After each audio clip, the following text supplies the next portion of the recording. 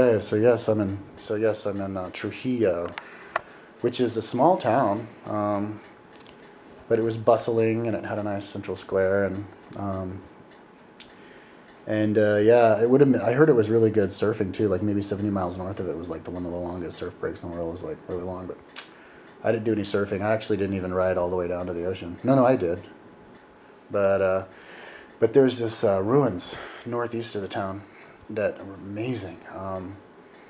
They had like a model of the king. He was very intricately ornamented. This big golden round thing on his head. It was like the Sun King and gold and everything. And there were these two dogs in the little place where I had to buy my ticket that didn't have any hair on them. And I walked through and it was like this big maze, and the walls were around the whole thing were still standing like 30 feet high, and it just, I mean, in its heyday, it would have been just huge, amazing. And yeah, it was like walking through a labyrinth. The walls were still there. The carvings on the wall were still perfect and beautiful. And even the central square where they had the garden was kind of like the Garden of Eden. And it still had stuff growing in there because they had it dug really deep, and there was still water there. And yeah, very beautiful and very big. And then I rode my bike a little bit away, a couple hundred meters away, or maybe a mile towards the west, and there was actually a pyramid that I stood on the top of and looked around, and rode my bike actually to the top of. And then I rode a little bit across Trujillo to the other side of it, southeast of it, to this other huge pyramid. It was like the pyramid. I mean, huge, huge, huge building. It was like 200 meters long. It was still like 60, 70 feet high or 100 feet high or something. I mean, it would have been like a multi-level like building in its time. And then there was another temple pyramid thing that was close to it also. And yeah, it was. I kind of liked it. I kind of got a good vibe from Trivia. And then I decided I'd go to Huaraz, Peru, and I decided not to ride there. It would have been an amazing ride, way up in the mountains. And I stayed in Huaraz, Peru for 6 weeks. Huaraz, Peru is one of my favorite places in the whole world that I've ever been. Maybe I should go back. And I came there and I stayed at one hotel room. And there were some like lots of travelers. There's a lot of tourists and like hotels there. And then I saw this. I was riding down my bike down the road, and some Swiss guy on a bike ran up to me and was like, "Hey, dude, what's up? I know of a cool place you can stay." So he took me to this other place, which was really cool because it had this cool like hangout area outside. And so I stayed there 6 weeks, and I had all kinds of different friends there. Some German friends, some French Swiss girls were really cool there, and I had a good old jolly old time. We were making pisco sours and partying every night, and it was fun.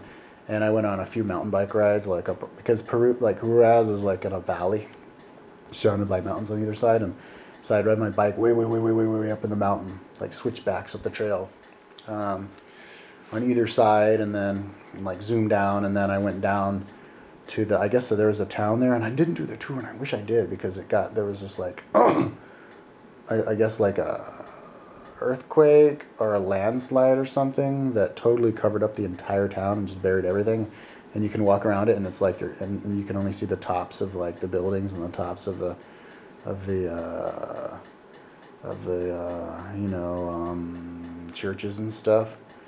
But anyway, near there, then I tried to ride up to go over this pass. It was like a 15,000 foot pass or something, and I tried it twice, and I couldn't do it once because it was like snow on the top, and then I did another time. I got like altitude sickness, but I wanted to do this big bike tour where I went over the pass and then down around and over. But I was kind of lazy when I was there. I couldn't get up, and it was kind of more like just to relax and have fun with all my friends.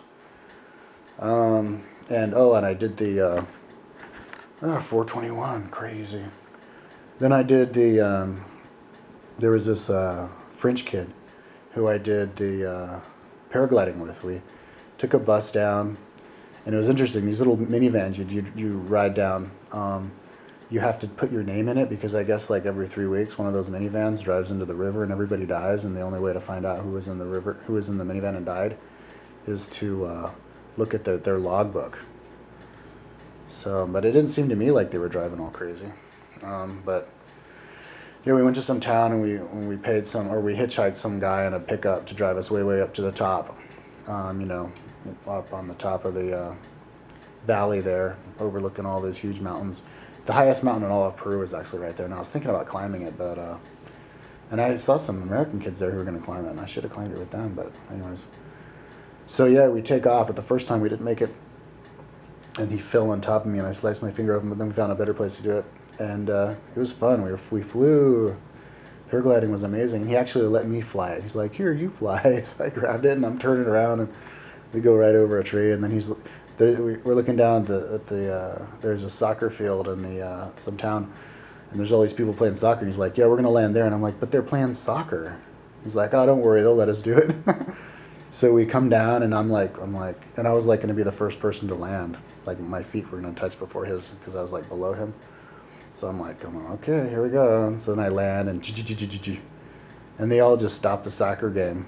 I guess we were kind of like the entertainment.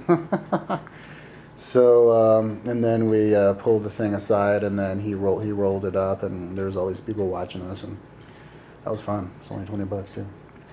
And so anyways, but then I got sick there.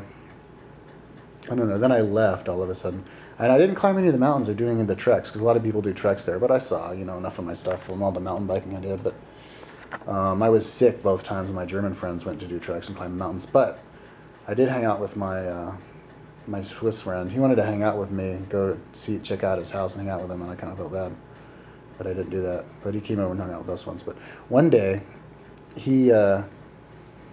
we went and we climbed this 5,000 meter mountain that was like right next to Huaraz, and we started really early that morning. And he was running like every single day, like 10 miles, training for a marathon, and he was totally fit, like totally kicked my ass up the hill. He had to like wait for me, which is kind of emasculating for me because I'm used to being a stronger guy. But I wasn't riding my bike at all, so I wasn't in shape at that time. But we go to the top of some mountain, and snow up on the top of it, and we cook something up there, and then we run all the way back downtown. It was a huge trip. It was awesome. And running down through like huts of Indians, checking out how they live really basically in these little round huts. It's kind of like the hobbits,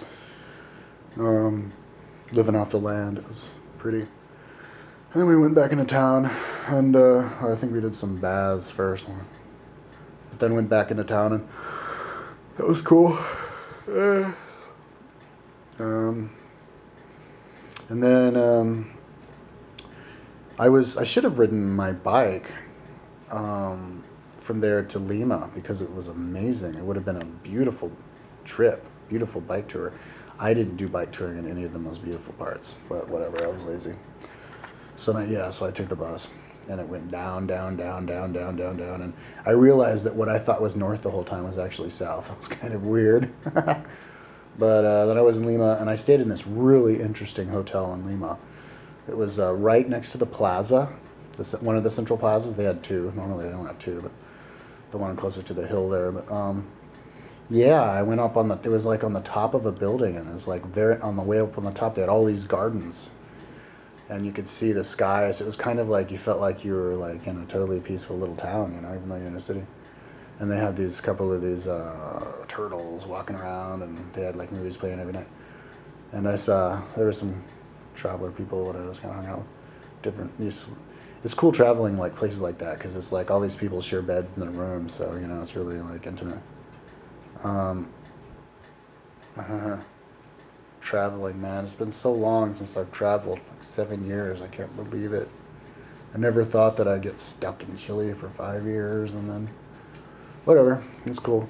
I'm not complaining. I had fun. I had a beautiful wife. Anyway, then I rode my bike all over. It was like 8 miles from the central part of the town down to the ocean.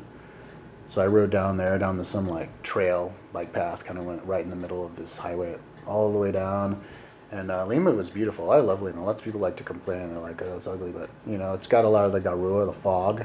But that's not smog. It's just fog. So you can't see very far at all. I guess the most polluted city in the world that way. But, I think this video is over. I'll have to continue later.